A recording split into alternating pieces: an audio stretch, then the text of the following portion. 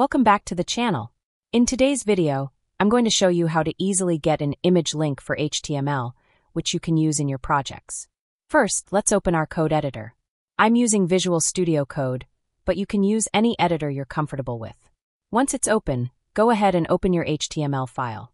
Next, we're going to use the img tag in HTML to add an image to our page. The most important attribute of this tag is src, which stands for source. This is where we'll put the link to our image. You can also add width and height attributes to define the image's size. Here's a basic example. But what if your image is on your computer and you need a link for it? That's where image hosting websites come in handy. One great site you can use is img-ppo. It's free and easy to use. Let me show you how to do it.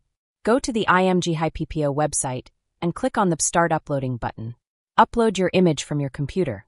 Once the image is uploaded, open the Embed Codes menu. In the Embed Codes section, you'll see an option called Direct Link or HTML Image. You can either copy the direct link, which is just the URL of the image, or you can copy the entire HTML image code. For this example, let's copy the direct link. Now go back to your code and paste the image link inside the src attribute of your img tag, like this. Let's save the file and check it out in the browser to see how it looks.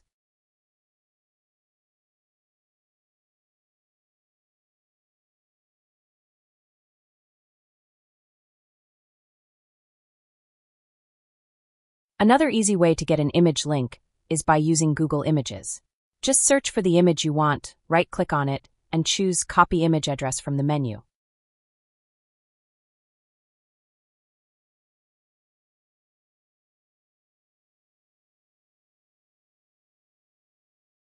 Then paste the URL directly into the src attribute like we did before.